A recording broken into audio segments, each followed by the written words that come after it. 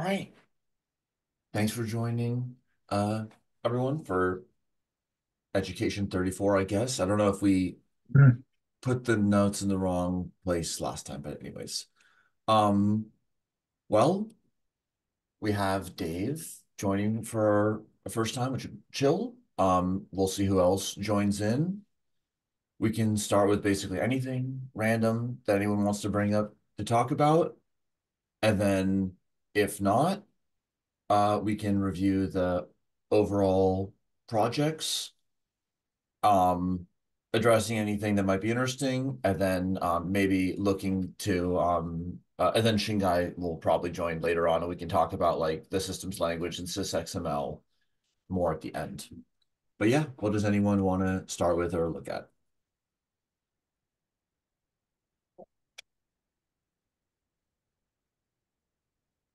I'm afraid I got nothing. Tom, anything, or we can look at the projects. No, I'm not on top of anything just now either. Okay, okay. Let's just look at our. Oh, I'll I guess say I talked to Gary yesterday and just about the VP education role. So looks like someone else is excited to do it, which is awesome. And then there will be someone else in that role. And then we can continue this on Fridays or. So it was very positive. So I appreciated that Gary like reached out and everything. Okay. Did you say who it was? He did say who it was, but I just don't know. We'll find out when we find out. Okay. Yeah. Okay. In the kind of in the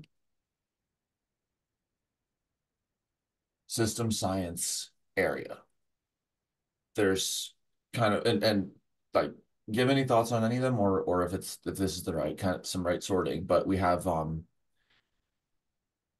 two SIG like efforts with George's work on the general systems theory, um curation and juxtaposition. So that's kind of on the theory side, and Shingai's SIG on the processual and the modeling practice side. So these are two ISSS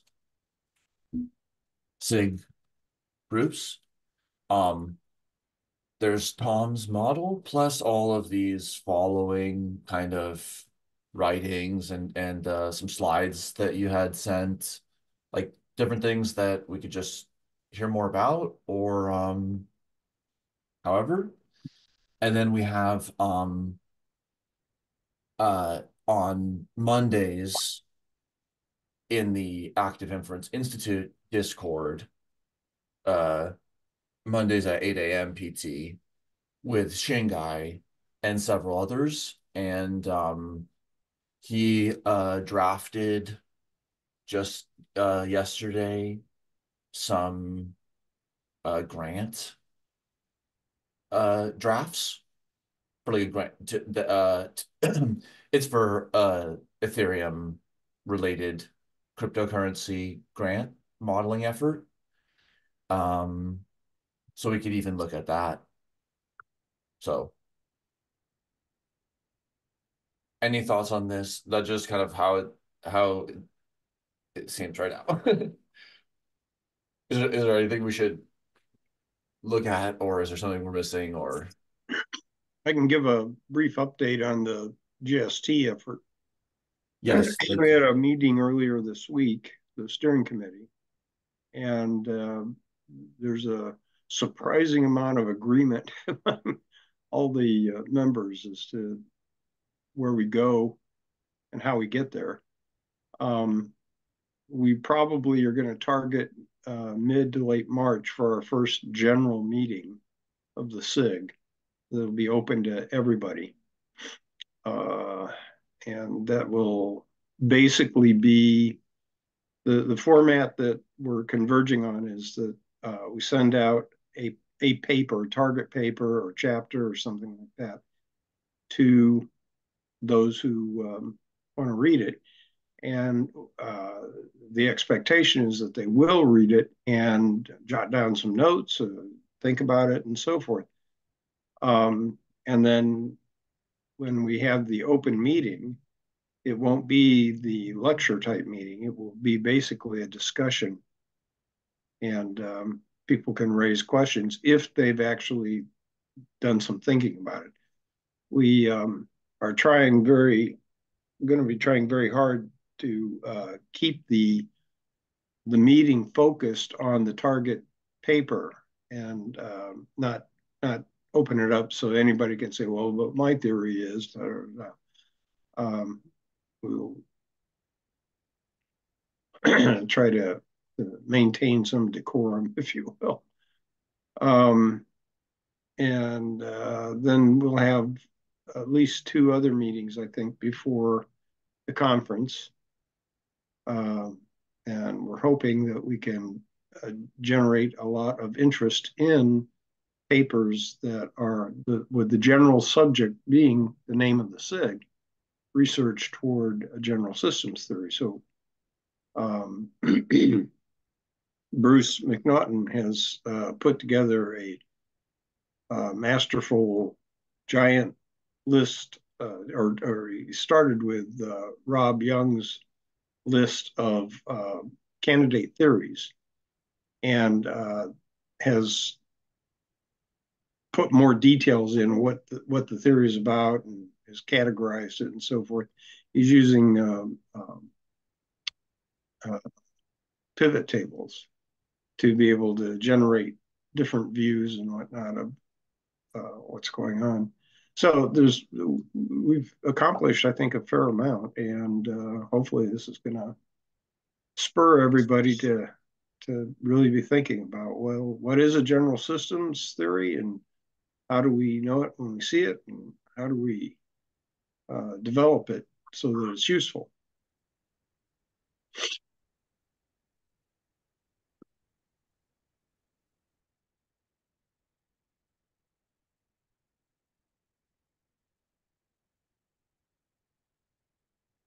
Yeah, that sounds awesome. Makes me think about some of the work in the just in the consciousness area, where like there's been everything from narrative reviews to um bibliography to like polling of it. And so it's like, and still people that there are just they kind of survey it. So it could be like the total catalog, the empirical usage through time of the GST, formal relate. I mean, there's just so many aspects just to even what you already have that it's awesome.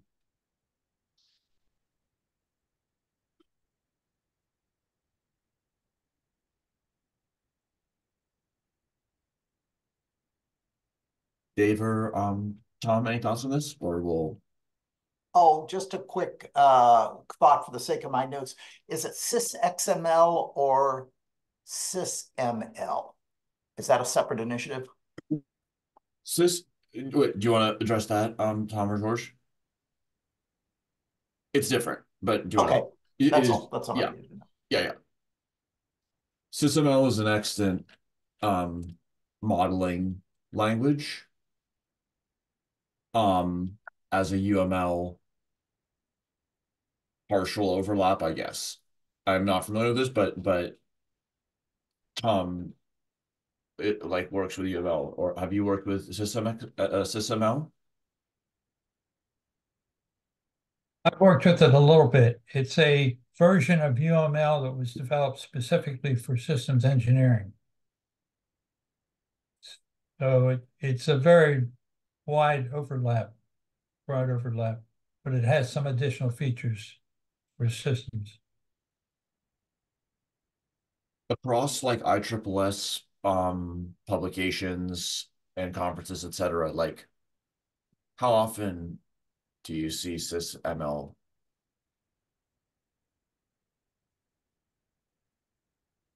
I don't see it very often. Where I saw it was when I was attending some in cozy meetings. Okay.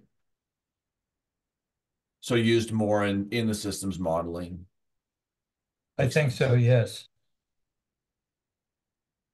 And I think it came along relatively recently, in the last 5 years, maybe. Hmm.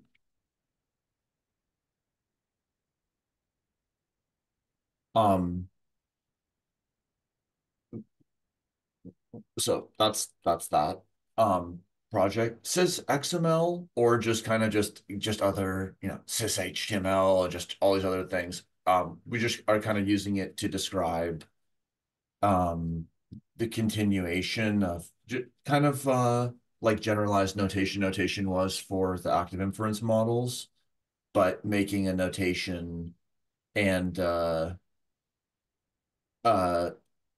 renderable format related to George's first scheme, just kind of total fully synthetic system, totally described system to go along with the method. So I guess the one difference in approach would be rather than looking to thread the needle between compatibility with broader UML and also introducing new things. Um, XML would represent like a first principles, like system science driven, system description driven, and interaction driven, principles of systemness driven semantics, because the semantics are about systems, um, rather than taking like a syntactic model file compatibility type approach.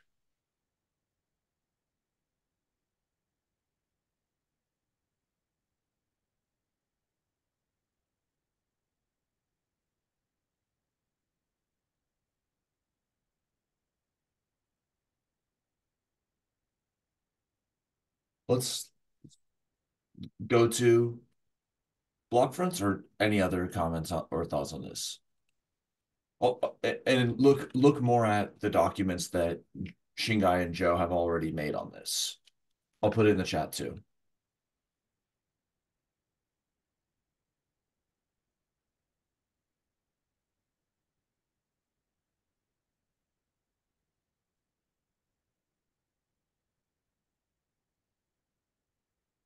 Here's the definition. This would be a fun topic. If people, if Dave or anyone has thoughts, or just to kind of for later, like in active inference, there's just the particular partition. That's the kind of simplest thing with the four states. And so that's kind of like the thing is just defined as four informational states. Um, this is a much more comprehensive uh and multifarious. I don't know, it's very multimodal. It's not just numbers. Each of these are complex. So this is at a very high level really the information that is at least possible, not always needed or relevant, but the possible information in systems description. Whereas just doing an actinf model, if you're only having four variables, just temperature in the room and the air conditioner, it's not going to have electricity in that model, or it's not going to have all these other kinds of like other possible features of the system. So one is a very minimal mathematical, minimal mathematical motif, and this is more of a minimal systemsness, which is more paradigmatic about systems.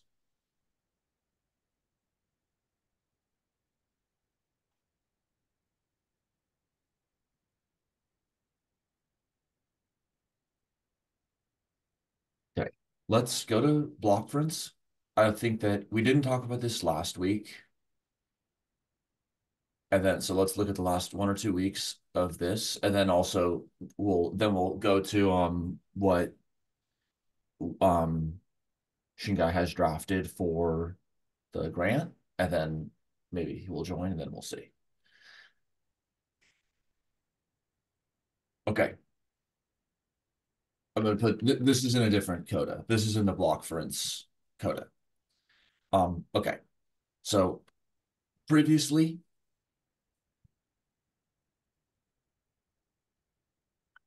these are some of the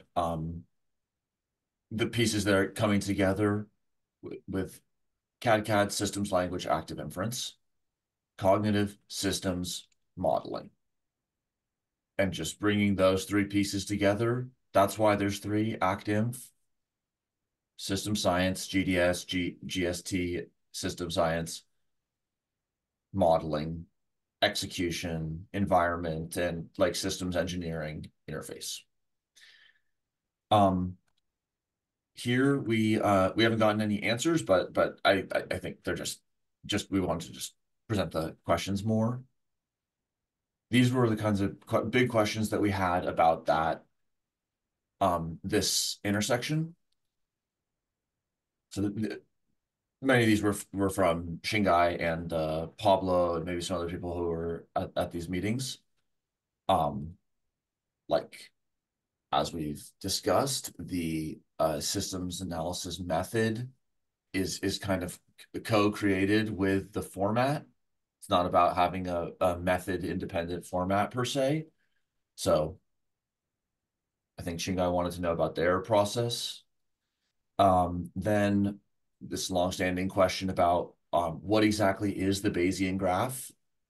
That's kind of like the big and total question for the ACTINF generative model, because that's what is constructed.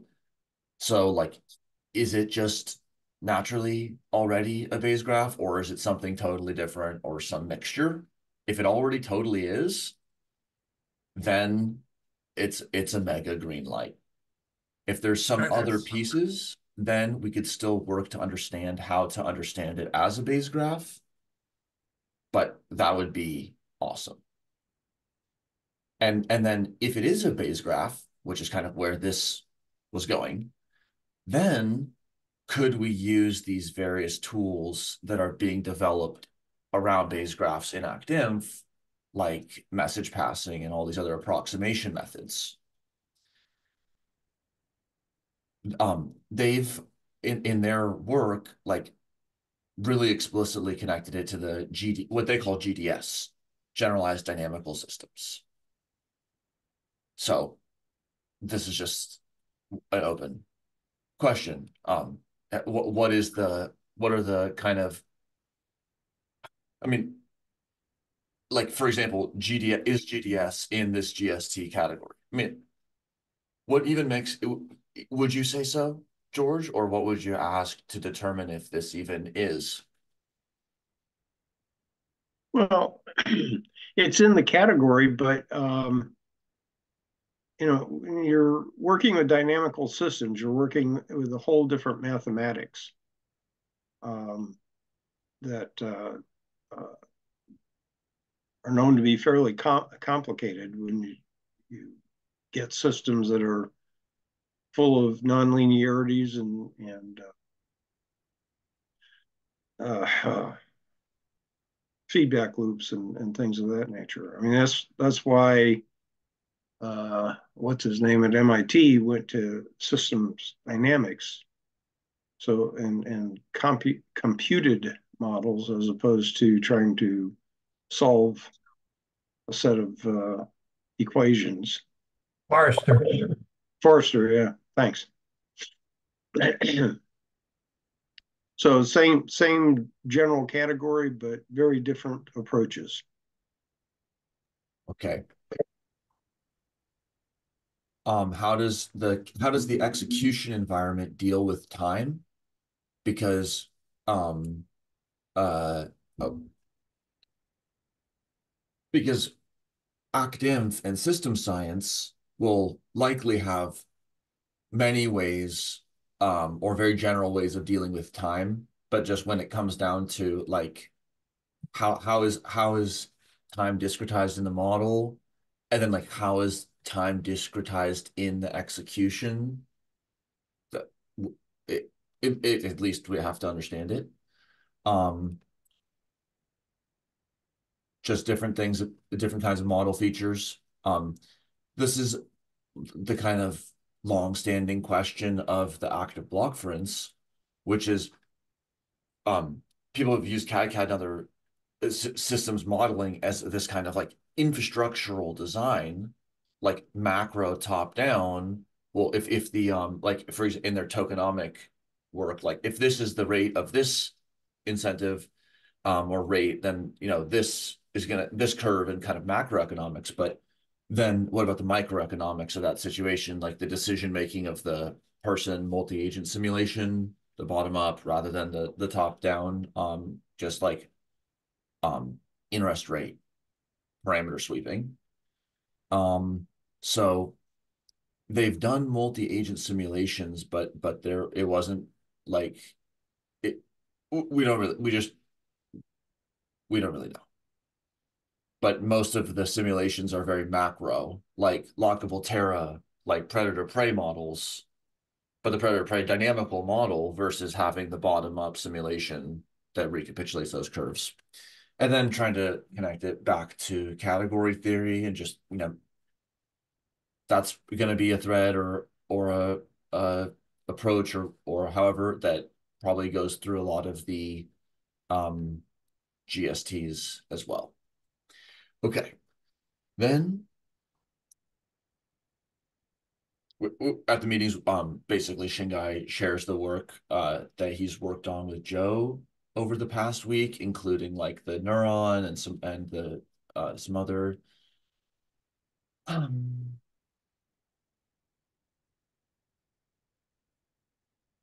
okay. Then last week,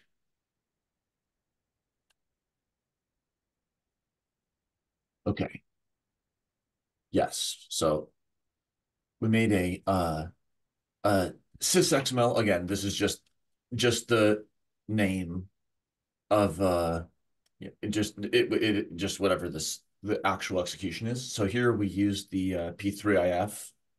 I think we have talked about this at a previous time, but considering what this tech could be from multiple perspectives, multiple processes, multiple properties, and then we can have each of these rows could have a status pending or not started or completed. Um, and like it may be a format that helps clarify, like when someone brings up, oh, what can it do this? Or what if it has this property? You can just kind of add it and move on and prioritize micro aspects and also have more interoperability like within and across projects on these categories and, and explore different ways to make it more visible what work. So we we did some sketching on that. That was fun. Then um previously uh Shingai had done a systems analysis of the Gitcoin funding network. So they're kind of like related to GitHub, but it's not. It's Gitcoin. It's like public goods funding. And because everything's on the open blockchain, better or worse, uh, like you can do those kinds of analyses. So he may join, which will be good.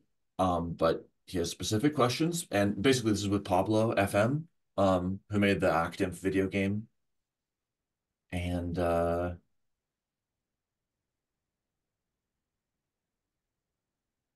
he's applying to this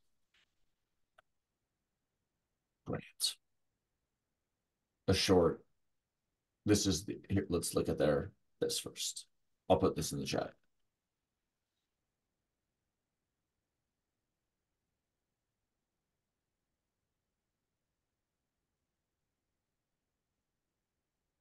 See what this even is.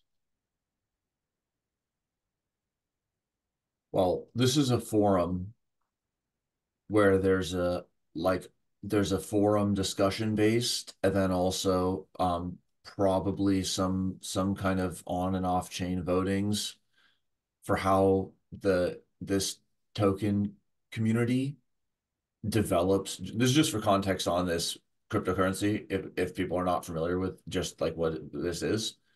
So it's a layer 2 on Ethereum. Ethereum is the base blockchain that's including the transactions. Um, and that's called layer 1, the main blockchain layer. Then layer 2s are used to kind of get away from some of the limitations of the layer 1's limited transfer capacity and like block frequency and other aspects. So just by including uh, credible transactions like on and off of a blockchain or et cetera, et cetera, et cetera, then it can still reference the Ethereum chain and work within that and kind of be anchored to the layer 1's properties in some ways, but then also have like a different amount of space per blocks or like a different validation mechanism and all these other things. So Optimism OP is the name of the layer 2 that is on top of Ethereum. OP is also the name of the token. Um, this may be the first time that we've checked crypto prices during a meeting. Let's see how much an optimism is.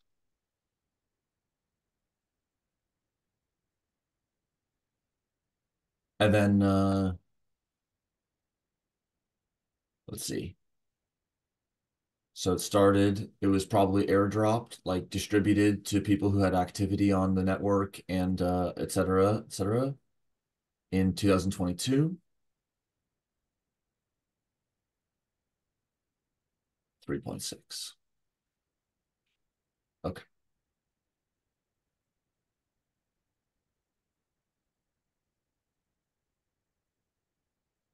So,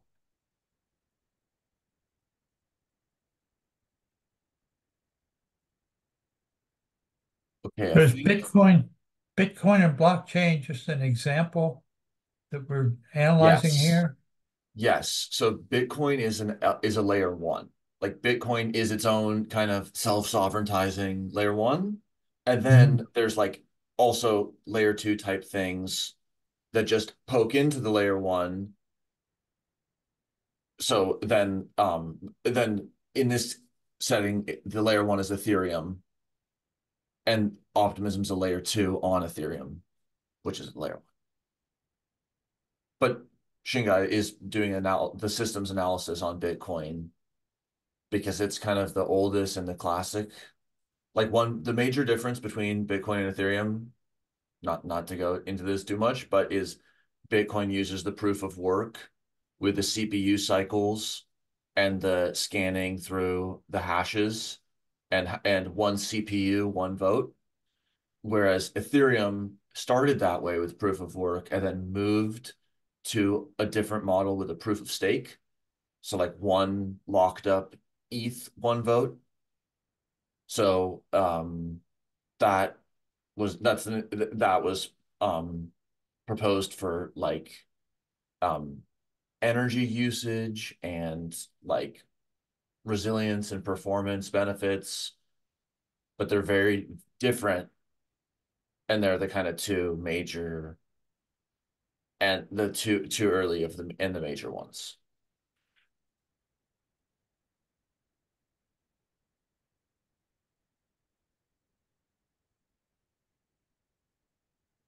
Okay. If Shingai joins, he can explain more. Let's just read what I'll put this in the chat.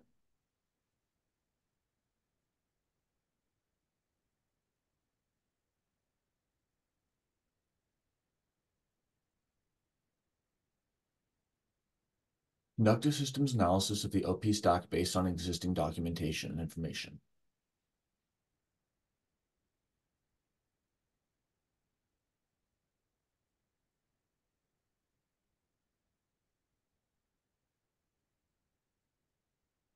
Okay.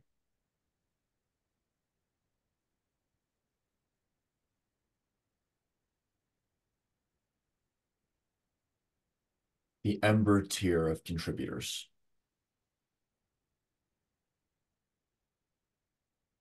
Oh, perfect, guys. Wow. Wow.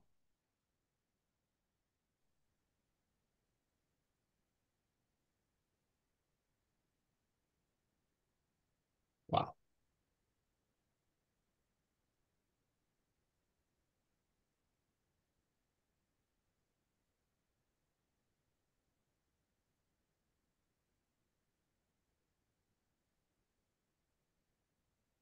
Patient guy, it was great timing. We're just catching up on, on this. Perfect. Okay. Well, what should we like look at or do or how just while we're in this meeting, what could we just kind of get maybe down from a systems analysis perspective, or what would you think would be helpful for the last bit here?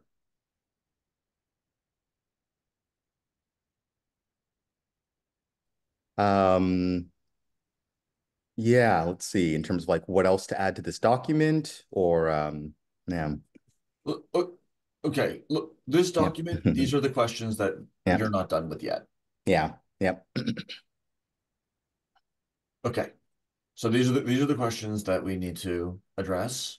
Mm-hmm. Is there anything like what is the impact for them?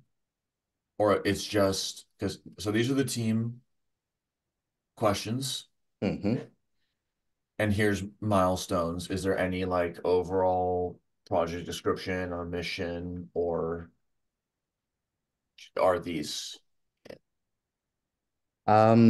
Yeah, that's a good question. I guess I would maybe look towards the document on their governance forums where they talk about the mission for any insight. Yeah, to be honest, I feel like Pablo has like more insight into the nuances of like the community and what they're looking at. From my perspective, at a high level, it's just very obvious that no one is like really doing holistic systems analysis in crypto.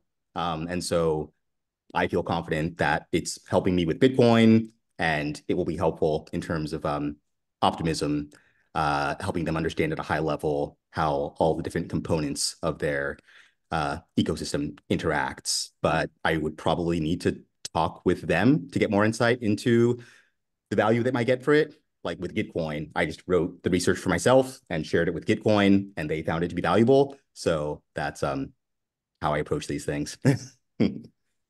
yeah, thank you. Also, there was the intents and then what page had that or maybe that's where we kind of say how the milestones reflect the intent.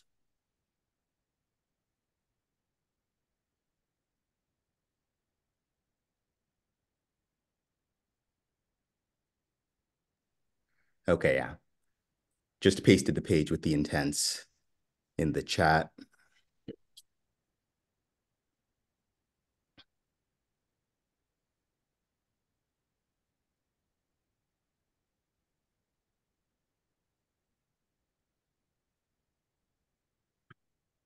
Then we talked about a little bit last time. But which one did you choose, or do we choose one or more than one on the form? Yeah, so each of the missions that they've proposed are aligned with a specific intent. So that one was for intent number one. Um, yeah, Yeah, exactly. yeah. So can you list more than one, or do we want to list one and focus on the proposition for to focus on one, or how do you want to do it? Um, yeah, let me share this document. My understanding, and yeah, maybe Pablo has some insight, but it's each mission is associated with a single intent, and you have to apply for a mission that has already been approved by the community. So anything we do has to fit into one of these missions on this page right here. the time slot for like proposing new missions has passed. That was on the 14th. So anything we do has to fit into one of these specific proposals, and they are all aligned with only one intent.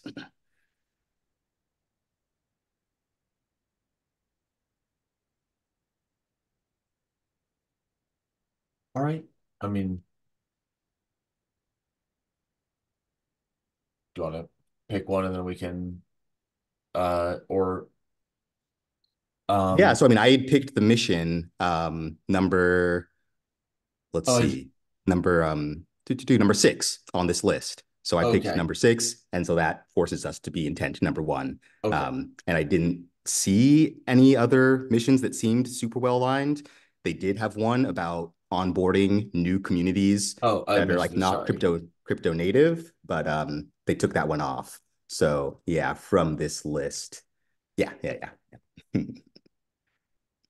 Okay. Okay. Um, maybe just like George. What would or anyone like what would be discrete steps?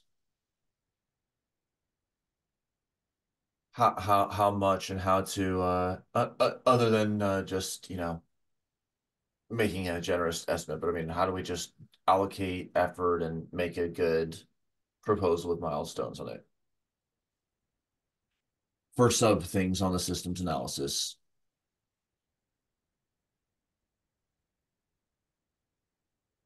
I'm not sure what you're asking me, Like actually. what are good milestones for doing systems analysis For doing systems analysis of Bitcoin or for or some moving moving the project of how to do systems analysis?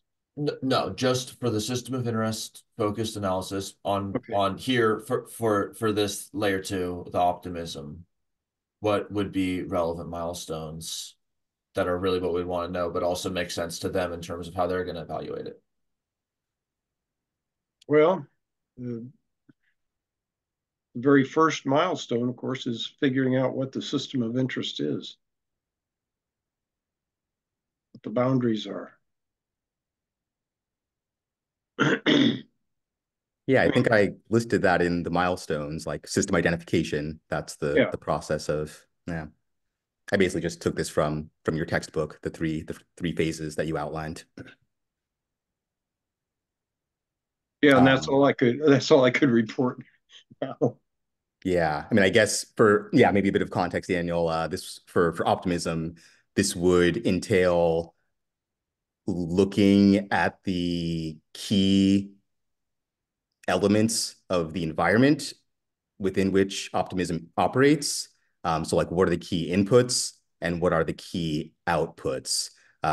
So inputs might be like the broader Ethereum developer community. The outputs would be like code related to the OP stack.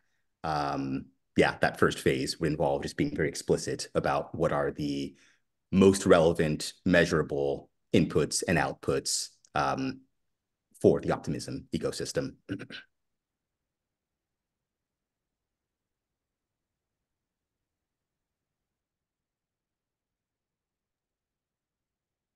Is there anything else you want to look at or do on it? Otherwise, we'll just fill it in the coming days then.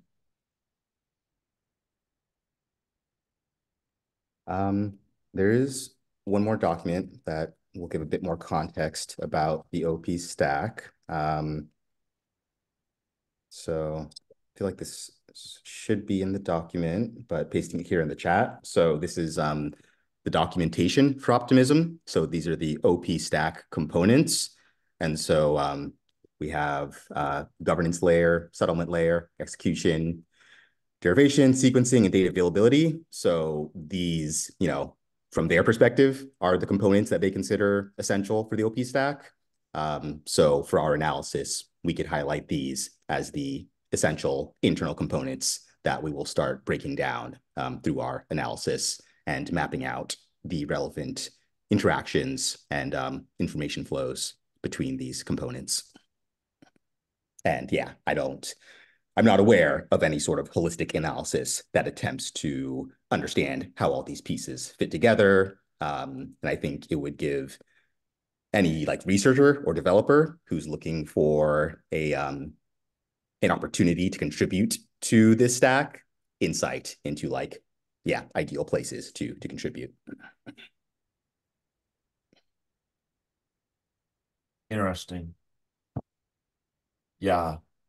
Yeah, I know, like getting not to get too technical, but the idea of like zero knowledge proofs. Optimism relies on like optimistic proofs, which is like game theory, and there are questions about how secure that is. Whereas things like ZK sync are using zero knowledge. And so I know a priority for optimism is to like catch up and start implementing zero knowledge proofs so that they are relying on cryptography for their security rather than game theory.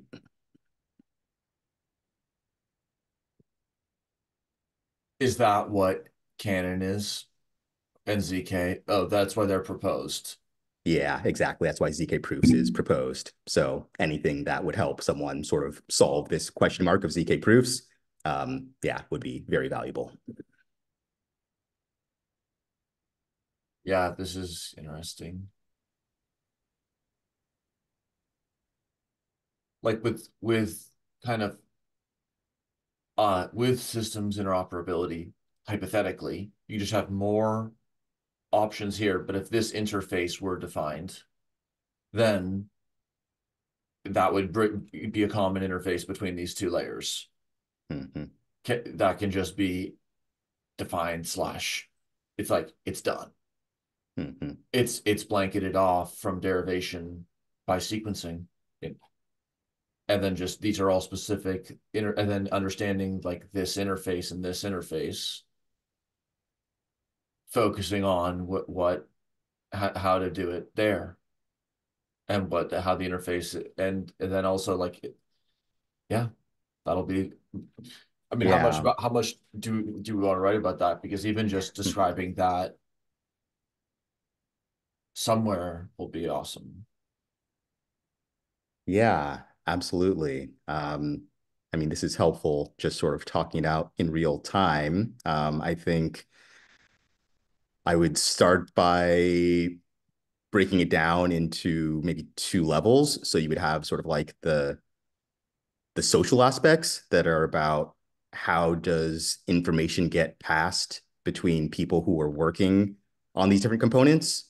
How does that work? And then there are like the technical aspects in terms of how do these different technical layers interface with each other from a code perspective. And I think that's where it'll be important to have a developer like on our team focusing on those technical aspects. But in terms of the social, I feel like we could do a lot of valuable work in terms of making it like, yeah, what are the communication channels that allow the people working on these different layers to communicate with each other? Because I think the day to day of someone working on the governance layer of optimism is yeah, very different from the day to day of someone working deep in the technical execution layer. And the more they can be using common language and common understanding of the big picture, I think the more successful they should be.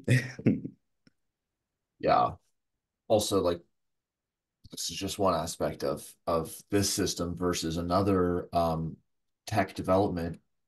Not without precedent, like with a startup or something like that, but there's a currency or whatever it's called. Not saying it's a currency, but just it is what it is. It is being routed. The governance and the funding channels and are the same. And this can include changes to the monetary policy Mm-hmm. and the direct identification of like how much it would be worth to build this it in a essentially fiat currency environment within a crypto system. So that's pretty wild. That there's an open market for trading this token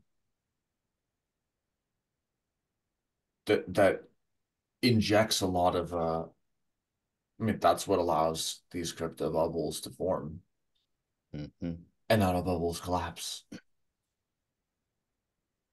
Yeah, absolutely. I wasn't here for the first part of the meeting, but I think something that's coming up for me is I'm curious, like for everyone else on the call, like how much comfort is there with like this world of blockchain and crypto? Like, is there like a high level understanding that what we're talking about here is basically just a blockchain? Because yeah, I think the more that people in the ISSS find it like interesting or like relevant to talk about these things, like the better. So like, yeah, I don't know. Tom, David, how do you guys feel about all this? Is it interesting at all, or any questions that are coming up?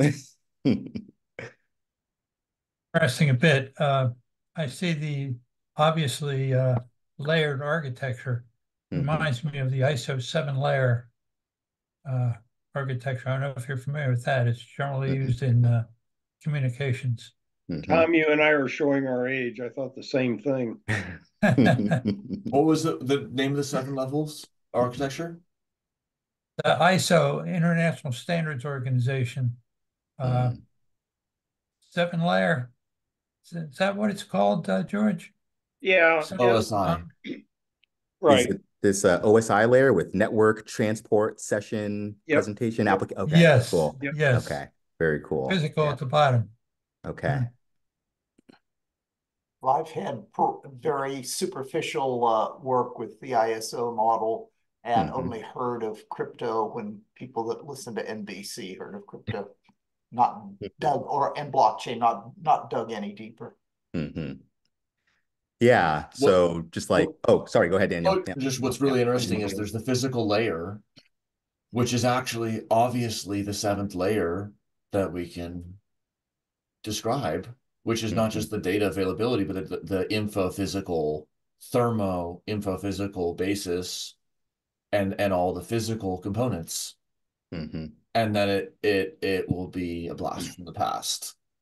Hmm. Doesn't it will line up in some ways. Yeah, absolutely. And just trying to give a bit more context. The purpose of this OP stack and what they're doing is trying to solve the scalability issue in blockchains. Basically, blockchains are like Bitcoin and Ethereum are designed to be secure and decentralized, but they are not optimized for speed necessarily. And so these OP stack, sort of like second layer blockchains, are designed to inherit some of the security and decentralization of blockchains, but also allow for like high throughput and low transaction costs, which things like Bitcoin don't maintain as they grow. So that's like the problem they're trying to solve.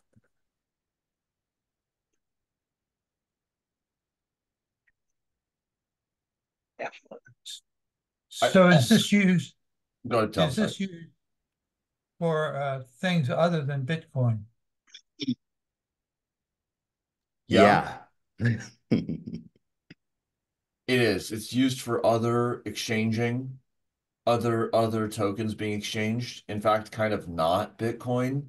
Like not to be Mhm. over bimetalist, but like Bitcoin's like gold, Ethereum's like silver. And so this is kind of the paper silver ecosystem is like the L2 on silver. Absolutely. And I think another point is that the purpose of blockchains like Ethereum and this blockchain, which sort of lives in the Ethereum ecosystem, is to empower developers to build decentralized applications. So if you wanted to build Facebook and if you wanted to build Twitter, but without a corporation running it, and instead have the network owned by the users, they are providing the tooling that would allow you to build such a thing. So it's, even though there is a monetary component, which plays a role in security, the purpose of these tools is to help build applications that are more decentralized and distributed. Another aspect on that, just from like the D side, is it's not going to be cost effective or better or effective for Ethereum if papers were uploaded onto the layer one blockchain. Like people do write sometimes data on chain, but that becomes replicated whether you use proof of stake or proof of work, whatever. That data just gets replicated in part of the ledger forever, on like the base layer. So the move is kind of like make these L2s that just have an understanding of their punctuated interactions with the L1. And then in that L2, there could be a strategy for file attachments that's just totally designed to be right for that. That doesn't have to abide by the L1, whichever one of these it is. So then that would allow like storage of large data sets that are related over any reasonable time period to the security of the L1, but have like unlimited file storage and all that stuff. Yeah. Daniel, could I do a quick screen Oh, share? please. Oh, let me Okay. just Yep. go for it. Okay, so this is a like more concrete example of a decentralized application. So this is a app that I'm running on my desktop. It's called Warpcast, and it is essentially a decentralized Twitter. And so it's all open source code. Anyone can run like a local node on their computer that hosts all the information on the network. And it's seen a lot of usage primarily within the crypto community, but it's starting to get a bit more growth. And this is actually built using the Optimism stack. So this is like the type of thing that people are building concretely using blockchain technology to try and have a more decentralized approach to these systems that are like an important part of our daily lives. My interest in blockchain has to do with distributed governance. Mm. Mm-hmm. Shingai and I have already talked about this, but I think that's a really important secure Mm-hmm. governance.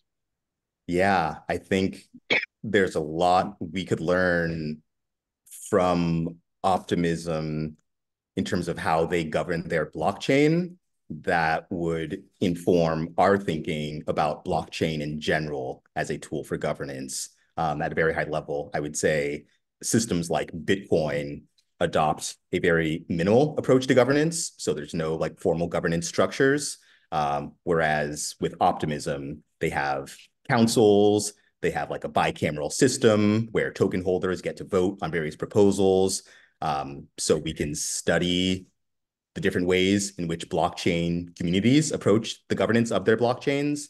And I think that could help inform our thinking long term about what does it look like to use blockchain as a governance tool more broadly.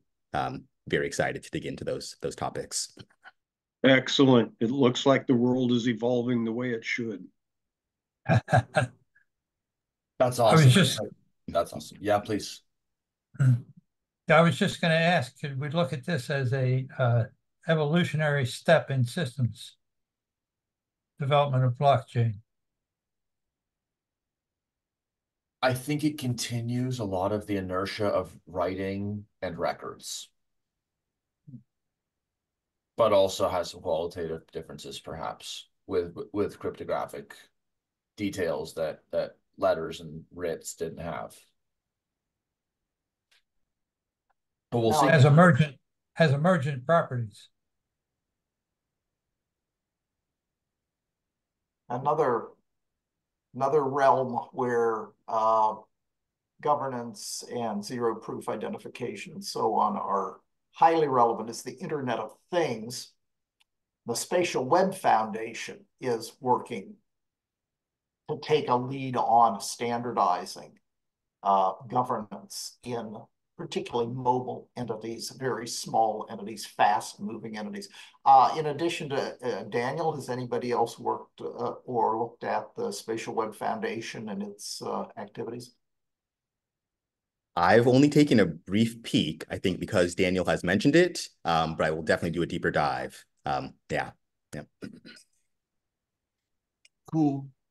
Yeah. Well, thank you all for joining. Thanks a lot, Shingai, for joining it then. That's awesome. And we'll in the coming days write a little more and see what Pablo has to say, and then try to get that optimism. Absolutely. Yeah. Thanks, Yeah. everyone. Yeah. Thank Thank you. you. Bye. Bye-bye.